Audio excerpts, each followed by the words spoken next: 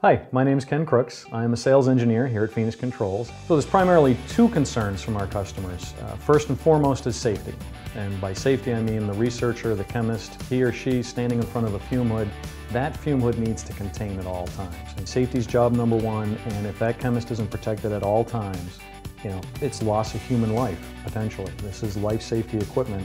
And obviously for a corporation, they want to protect their number one asset, which are their people. The second need of our customers is conserving energy.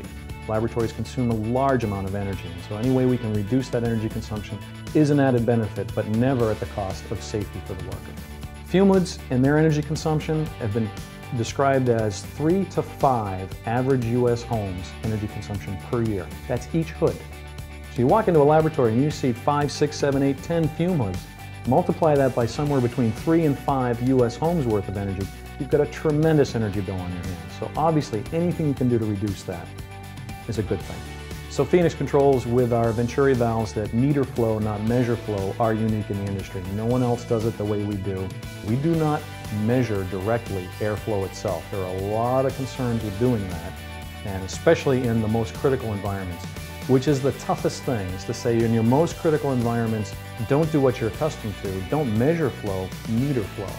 But in fact, metering flow is a safer approach for laboratories. It's the most reliable, the most accurate, and the fastest responding system in the industry. We are industry leaders because of that. At the heart of the Phoenix Control system is the mechanically pressure-independent Venturi valve. That's what sets us apart from everybody else. The fume hood containment demonstration that we do here at Phoenix Controls and all of our customer visits is very dynamic. We have a smoke machine inside a fume hood so you can visualize the airflow patterns.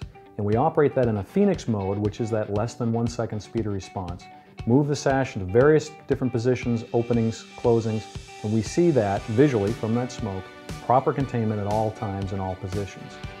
We'll then slow it down and we'll simulate what a flow measurement system would respond like, both at 3 seconds and also at 6 seconds. And you can see that at either of those settings, there is a loss of containment of that fume hood. It will not contain properly.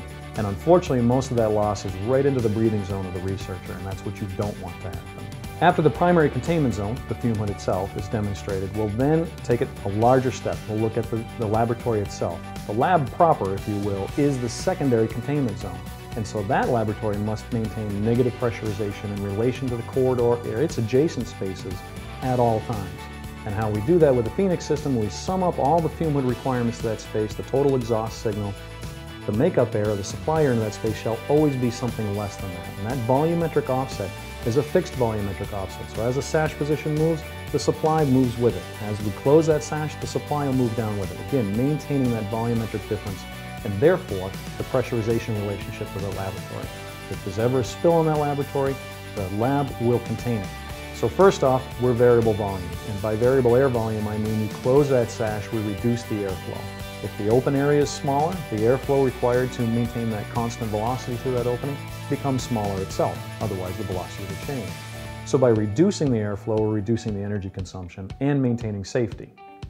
Additionally, if a user has a fume hood that they're no longer going to use for a period of time, the researchers are going off in field study, if the fume hood's not needed for ventilation, if it's not needed for containment of stored chemicals and whatnot, they can close that sash and drive the valve down to minimum position. And that minimum position with a Phoenix shutoff valve can be 0 CFM. Additionally, along that same thought is the general exhaust valve. We can drive that to a shutoff mode when the fume hoods are in use and there's enough exhaust air already going out. Why introduce additional exhaust air, the minimum flow of the general exhaust? So we'll drive that down to 0 CFM during normal use. And this is all automatic, part of our control system. Phoenix Controls customers, whether they be the engineer designing the building, whether they be the occupant standing in front of the fume hood, or the owner of that building paying the energy bill, all enjoy by design a system that will reduce their energy consumption, maintain safety at all times, and be reliable day after day, year after year. No flow sensors to drift, no clogging, nothing going on there that's going to undermine the reliability of that system. That engineer has confidence in his or her design, their stamp, it's approved, it's going to work day to day. Energy consumption is going to be minimized and user safety is going to be maximized. Safety, savings, satisfaction.